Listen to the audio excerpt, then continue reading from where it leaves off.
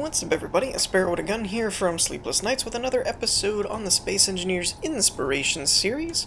We're starting things off today with the Anvil Carrack, I think I'm saying that right, expedition. And I'm a little bit confused on the design of the ship in terms of, from reading the description, it sounds like it's probably a Star Citizen ship that's being recreated in Space Engineers, but I wasn't quite clear on that if it was just an original design or not. But as far as I can tell, I believe it's a Star Citizen design, but it looks pretty cool. I do like the look of it a lot. It's got this cool bridge, first off, which we all know how much I like suspended glass bridge type stuff, so I'm curious to see how that looks from the inside, but it looks pretty cool. There's also this, which is a neat idea. It's a ground hangar, but then I noticed they have hangar doors here to extend the ramp, which is kind of a neat idea. And it didn't come with the blueprint, but there is another ship by the same builder that is, I believe, designed to fit in here, I think. I'm pretty sure this is the hangar area, although I don't see a connector or anything, so I could be wrong. But per the screenshots and stuff, that's kind of where it looks like it would go. And I think I have it spun around correctly, because the bridge and stuff is correctly oriented. What is this? This looks interesting. I wonder why there's catwalks surrounding this. Can I get close enough to... Oh. Every time I almost have it, it goes away. Come on. What are you? So that's a piston, it looks like. I wonder if that's part of the landing gears or something. That's interesting. I've never seen it done like that.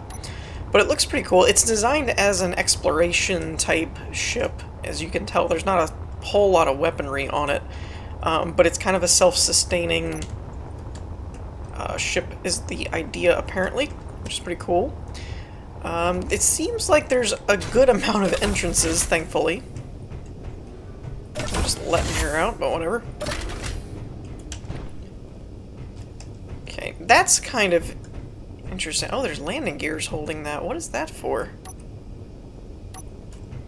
Can this separate or something? What do we got here? Drone airlock. Oh, okay. Drone airlock. Maglock. Wait a minute. Wait a minute. Is this bottom section a drone? Oh, if it is, this ship just got a whole lot cooler. Okay, let's close this just to make sure we don't mess anything up there. I'm very curious about that aspect of this ship now.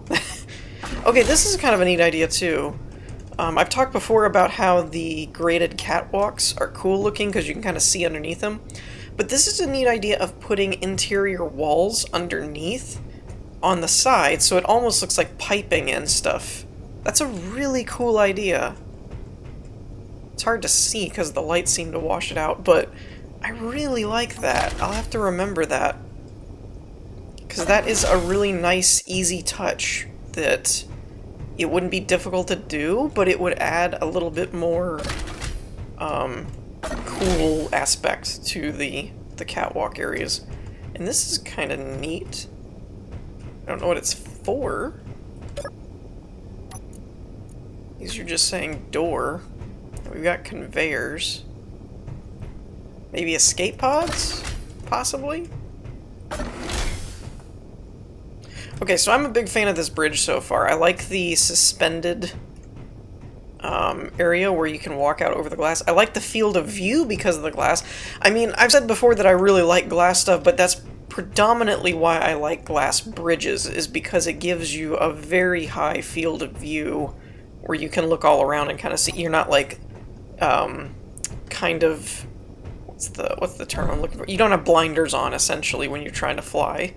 So that's a cool idea. I like that the screens up here are giving you your horizon line and all that stuff. It's not like, up in your face. No faction found. Yeah, this has a really good sight line. That's cool. I like it. I also like the use of the stairs here because it kind of funnels you to the proper door, but I also like that because it's sitting the way it is, it almost kind of gives a lit wall, almost like an Imperial from Star Wars kind of setup. It's pretty cool. Got a lot brighter all of a sudden. This, I'm gonna say, is Captain's Quarters. Because that's about all I can think of why that would be there. Oh, that's kind of neat. We've got this, like, downward view to the, like a break room or something. Kind of cool. Goes down here. Ooh. I don't know what this is for, but it's very well lit.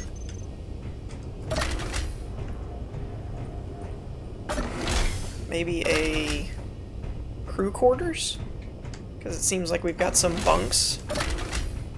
So I'm gonna say crew quarters on that one. What is this? Piston 4, turn on, okay. Oh, it's like an elevator. Toggle block on, reverse. Cool. Okay, so they use blast block. Now I'm kind of surprised this actually works because there's blast block, I can never say that right, on 3 sides. But then there's an O2H2 generator, which I think... Oh, it's because that's not in that block space, I guess. It's kind of cool. Where does it go? This keeps going down. This is kind of one of those ships where, like I've said before, where it's... like it ends up being a lot larger on the inside than I thought it was going to be. I don't know what these are for. I'm going to say... I would say maybe like lockers or decomp showers or something if you were like worried about biohazard. But they have the frostbite doors, so they should have been able to have lockers and showers. So I'm not sure. That might just be a decorative, looks cool thing. I could be crazy, but I thought these doors were closed before. Am I crazy? Alright, so we've got... Oh, that could be dangerous. We've got a small access point here to what looks like our cargo containers. That's cool. And then this is a very, very snug airlock. Holy crap.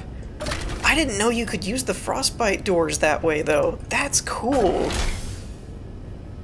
Like, in terms of space conservation, that's like... I know it's technically 2 blocks, but that really wouldn't feel like 2 blocks. That's pretty cool.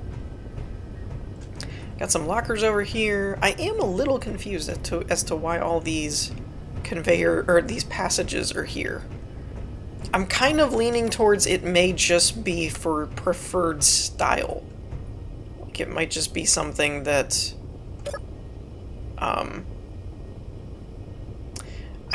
I guess you turn the block off if you want a mid-level floor. Ooh, what is this? What is this? We have a projector room with a cool ambient vibe, cool spotlights, batteries. Interesting. I feel like I've seen something like this room done before in a previous build. A long time ago, though. It wasn't recent.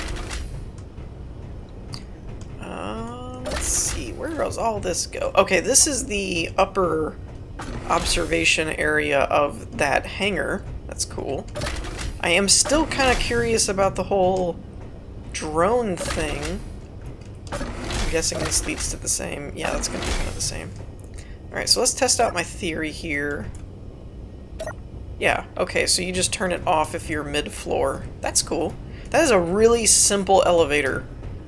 Gets the job done, but you wouldn't have to do a whole lot of crazy, wonky stuff. Okay, we're back here again. I didn't really see where... Oh, okay.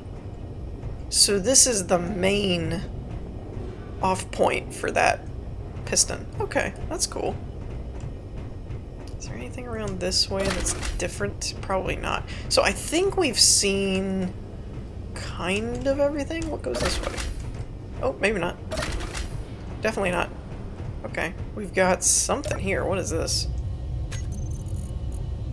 Oh, okay, so this is like a turret control for... Where is this? That's one of the landing gears. Is this on the side? Yeah, okay, it's the side pod there. Cool. I've only recently been reminded that you can actually use and manually control... what is this? The turrets and stuff. What is all of this? Besides looking really cool. I guess this is kind of your engineering area. I like the mood lighting. I love the...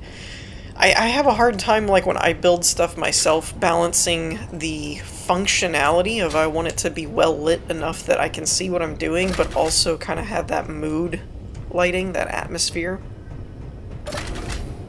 Okay, so I think we've kind of explored everything in the better part of the ship. So I want to check and figure out how that drone thing works. Maybe we'll try and use this control down here. Okay, so drone airlock. Oh, I'm dumb. Okay, this is probably not going to be what I thought it was. All that's closed, so unlock and off. So if I unlock them, what happens? Alright, let's turn switch or auto lock. Is that switch or yeah, that's auto lock. And then unlock. Now what?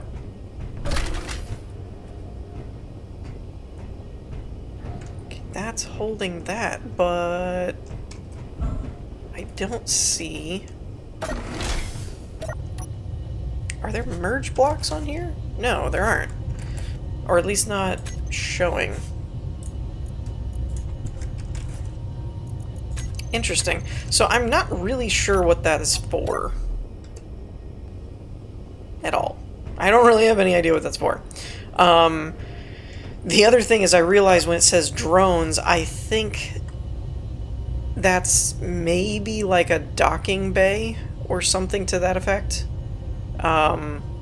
Where you can dock a drone, maybe? Because, I don't know, but then I looked outside and there's no connectors, so I'm very confused by some of that, though I just now remembered this is designed off of a, I think it's designed off of a Star Citizen, so they may be recreating certain functionality that isn't there in Space Engineers. That's probably a big portion of it, is doing kind of a recreation so it has a drone thing, but maybe you don't have that in the game. So, rotor to reverse, I'm guessing this is for the landing bay. Oh yeah, where was the landing bay? We didn't see that. Did we? I don't think we went in there.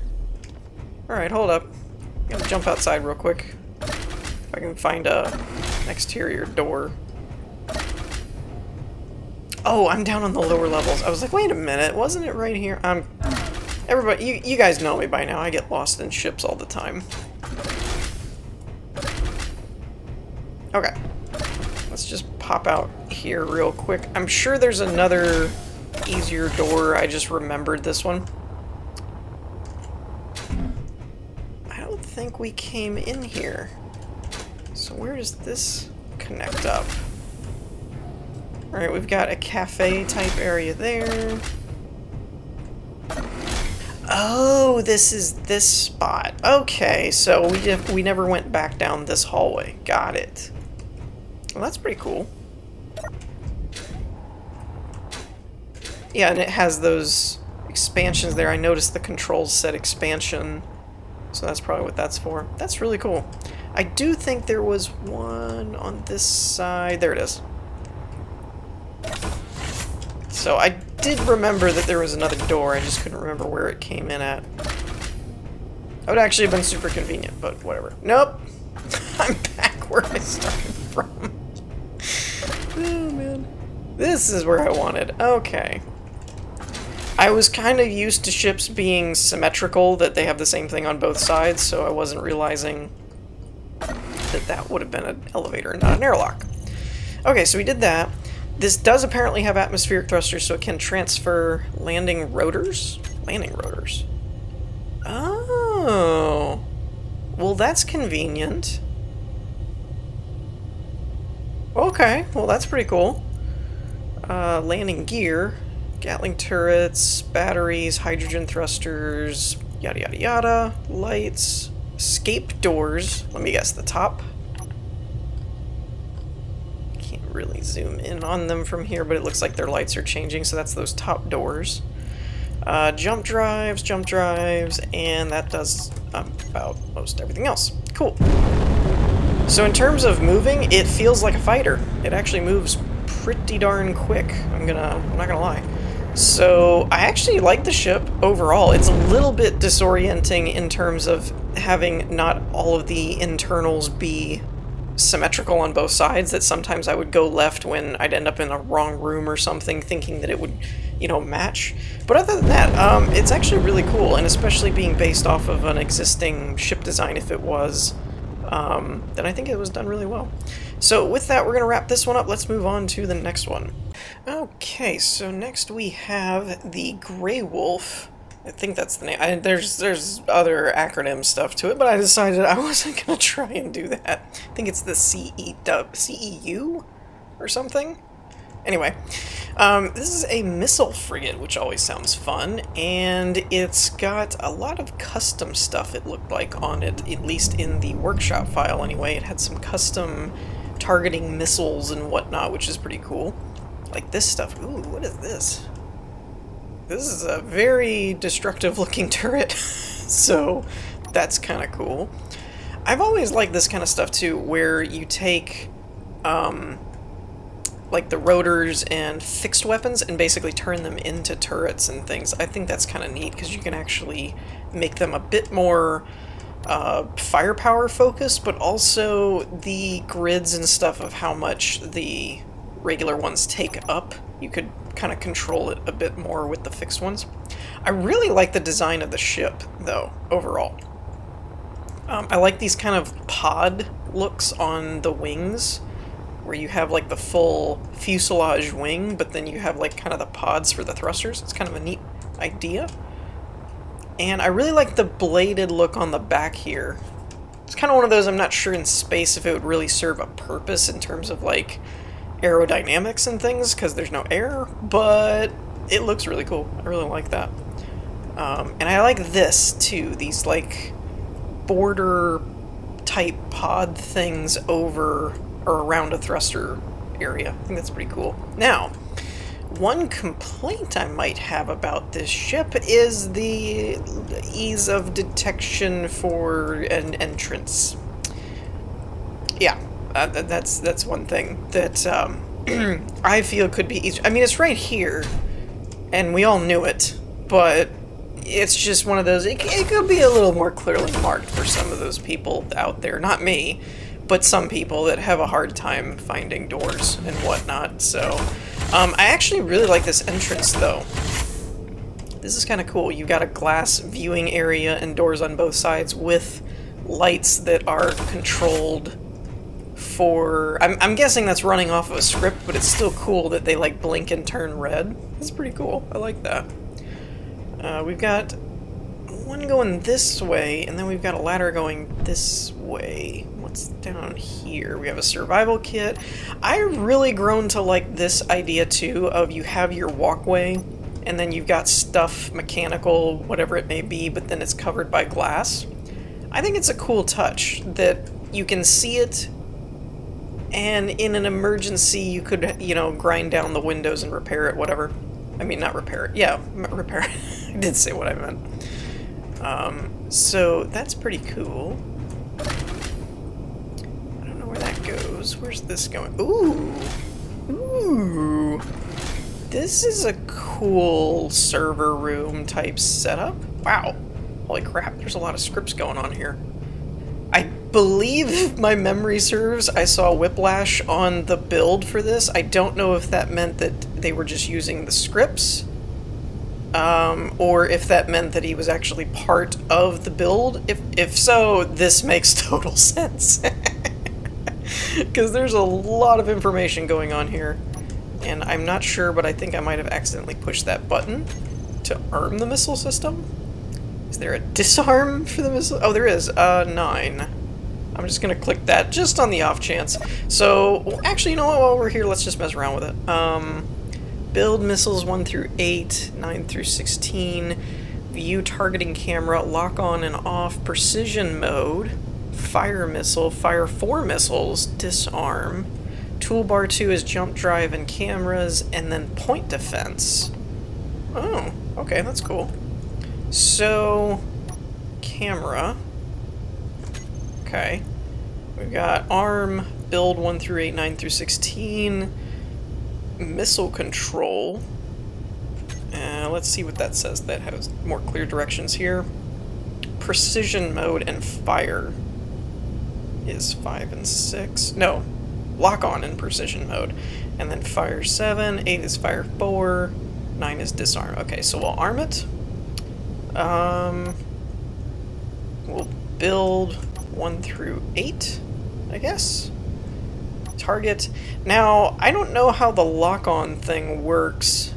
Let's just try lock-on there and then fire. Did it work?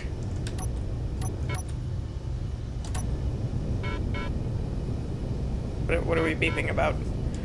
Do not fire at maximum speed. Firing is temporarily disabled when reloading. Use jump drives to avoid enemy missiles. Oh, that's cool. I didn't even think about that. Alright, let's try the other mode. And then fire? Is it because the doors are oh no, they're open. They're open now. Okay. I'm guessing it might be because I don't have a target, so we're just going to go ahead and disarm the system. Without a target, it may not fire. And it's beeping at me, which concerns me. So, hopefully the ship doesn't blow up. But, you know, I could have just set it to fire and then close the doors, and it's just going to explode. Who knows? This is pretty cool, though. I like this setup of... I like a lot of my engineering things. I always like it when they're exposed, but it's organized. You know? Like, it's not just chaos. It actually has a method to the madness. But it looks cool, you know what I mean? So here's our missile bays. I don't really know why they weren't I'm really gonna err on the side of without a target they won't fire. That's what I'm gonna go with, because everything else looks like it's working fine. They're cool little missiles too. I have no earthly idea how they got the scripts for these to work, where the missiles know where they are and fly and target something. Like, I can do scripts for inventory management, power control, give you readouts on your ship fairly simply. But the guidance system stuff that some people have come up with and I don't even know how they... I don't know enough about the game's internal mechanics in terms of GPS and coordinates and sensors, and I don't know what they're using to control that. But it's like the PAM script is another one of knowing where your base is and to return and all that stuff. It's like, I don't even know how what blocks they're accessing and how they figured out a way to do that. It's insane. It's really cool. Really, really cool, but I would love to hear kind of the logical steps behind it as to what it's actually doing. Because there's some things where people have even asked me sometimes because I've done programming series in the past, which I do intend to redo that, by the way. I've said it before, but it's still in my backlog of things to do to revamp the programming series so that it's more concise, clean, and more updated information and more thorough kind of thing. But yeah, it's like, because of that, I've even had people go, how would I do this? And some things I can help them with, and then there's other things where people are like, you know, could I do this? Is this doable? And I'm kind of like, I don't know. You know, it's like, I say I don't think so, but then I see some of the stuff like what M-Master and Whiplash have done, and I'm like, I don't know, maybe, you know. And the more I think about it, the more I'm realizing I think this may be the bridge? Because I can't find a bridge anywhere. So I'm gonna say that this is the bridge. Especially since this has also jump drive controls and whatnot. I really don't know why it's beeping, but let's try. Whoa! Wow, this moves really fast. This accelerates super quick with those hydrogen thrusters on. Wow. This is actually, with the missile firepower and stuff it has on it, this is a force to be reckoned with. It turns a little slower compared to its acceleration, but in terms of get up and go, this could get around on you pretty quick and fire some rockets at you, so you'd have to watch out for this thing. This could definitely be a warship to look out for. But I think that's going to do it for this one, so let's move on to the last one. Alright, and last but not least we have the USSP Oniks, which I believe is yet again another missile-type frigate, but it's got some really cool ideas. First off, I really kind of like the obvious inspiration from an older traditional battleship kind of thing, as opposed to some of the sci-fi inspirations we see a lot of. You can tell kind of with the front bow here and the bridge over there, it kind of looks like an older, like, ocean battleship that we have now kind of thing, or had a long time ago. So I really like that it has this kind of old school naval feel to it, rather than necessarily feeling quite as space ship-ish. Spacey. It's not as spaced out, essentially, is what I'm saying. So I really like that aspect of it. I think that makes it kind of unique compared to a lot of the things that we have. But the other thing that I think is really freaking cool are these. And they look like just kind of doors, but because they're going kind of with this more traditional, realistic look on a Navy ship or something, you've got these actual missile bay doors, which I think is awesome.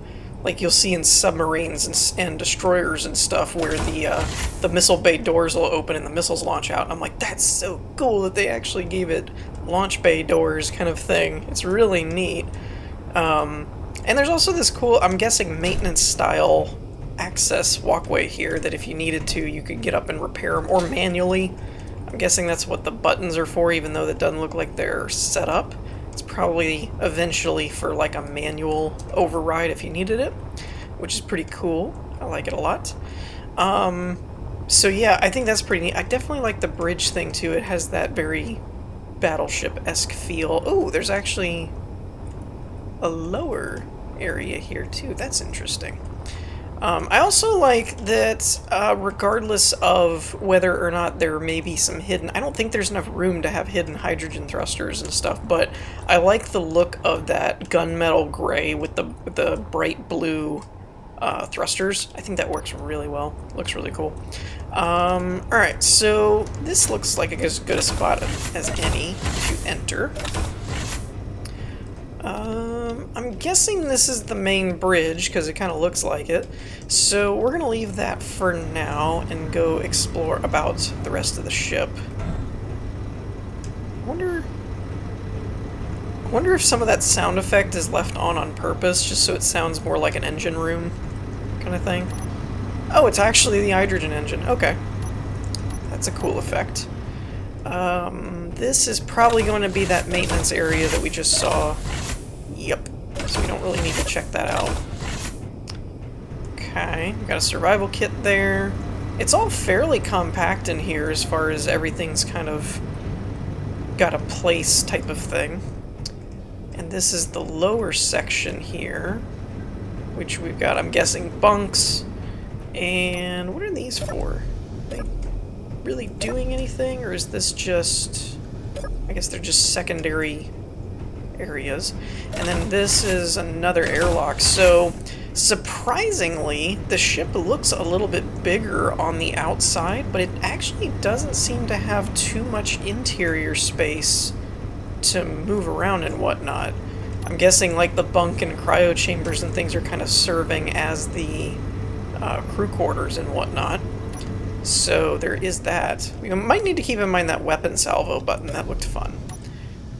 Okay, so from here we have like manual fixed rocket launchers, which it looks like are out the... Oh, they're set for a script.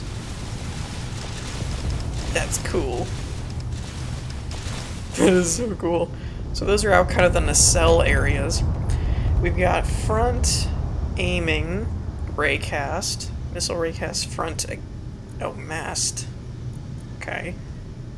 And then, I'm not sure what these are all for, because they all kind of seem to be saying the same thing, but they're all aiming cameras. Jump drive designators, connection ports, missile raycast front, missile FCS. I don't know. It had a breakdown in the description, but I figured I could just read them here. But they're all kind of labeled the same way, so I'm guessing these are different controls. Not really sure which each one does.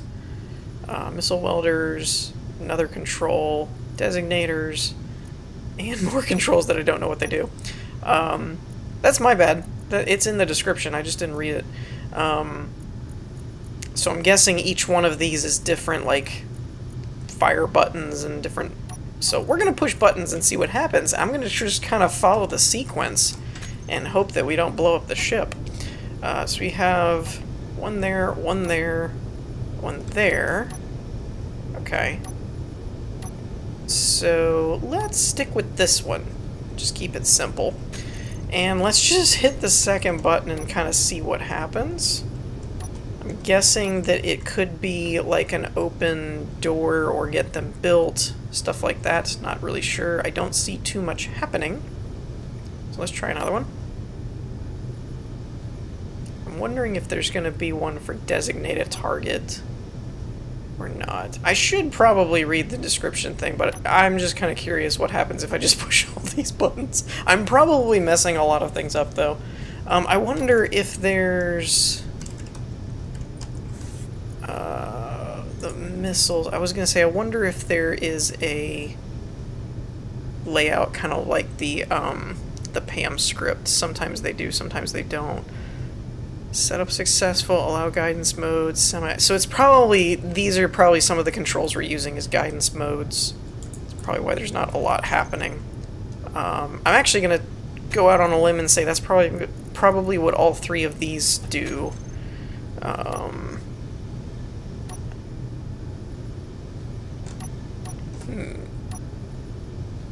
I'm kind of just keeping an eye on the missile bay doors because I'm just waiting for them to open.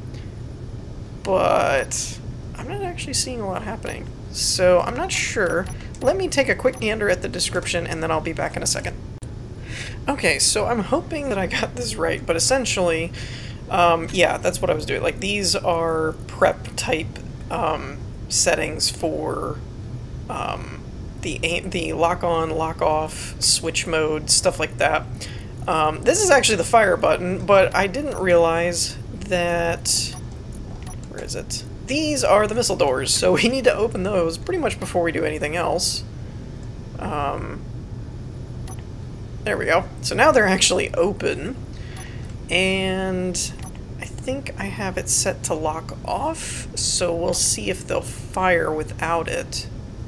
They don't seem to be, but again, it's hard because a lot of the scripts are based on targeting, and while I can move the thing around and then tell it to lock on, if it's actually looking for a ship or something, it doesn't really have anything to fire on. So unfortunately, I don't think we can really test that very well, but everything else is really neat about the ship, and from what I've seen in the description and the screenshots and everything like that, looks really cool. And this thing moves like crazy. Holy crap. It accelerates and turns a lot faster than I expected, especially with just looking like it's powered on ion engines. So that's pretty intense, and I absolutely love these missile bay doors, though. Can't get enough of that. So anyways, I think we're going to wrap things up here for this episode. I hope you all enjoyed. If you did, leave a like, and I will see you all next time. Peace.